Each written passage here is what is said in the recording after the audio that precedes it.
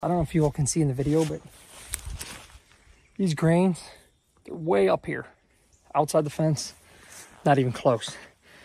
Now this particular field, we did the drill and drive away method. I'll flip this around.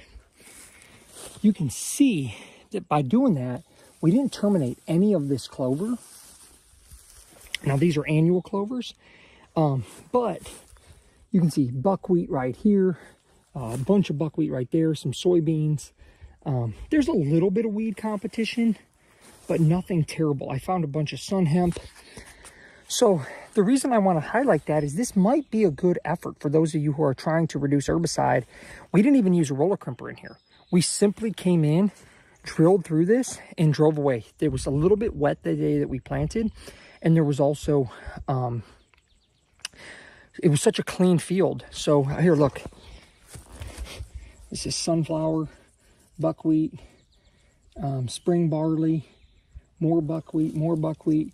Got some peas. I mean, you can see they're browsing it like crazy. So I'm going to move the exclusion fence so that I can really measure browse pressure, because I can tell it's pretty heavy on this field. I mean, again, if you look at the exclusion fence behind me compared to outside the field, they've definitely set it back quite a bit.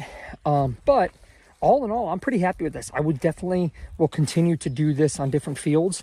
And then this fall, because I do see some grass competition now coming into some areas, we can terminate this with an herbicide, but then we've only used herbicide then once every 12 to 13 months on this particular field. So again, I'll show you guys one more quick area for those of you who are still with me. And I mean, look at the clover that we've been able to maintain. And I do see some beans and chicory. What else do I see? I mean, there's some hairy vetch. I see a lot of good things growing in through here. And all we did is drill it and drove away. So don't think you could do it with broadcast necessarily. You might have to do a crimp or a drag or even a bush hog.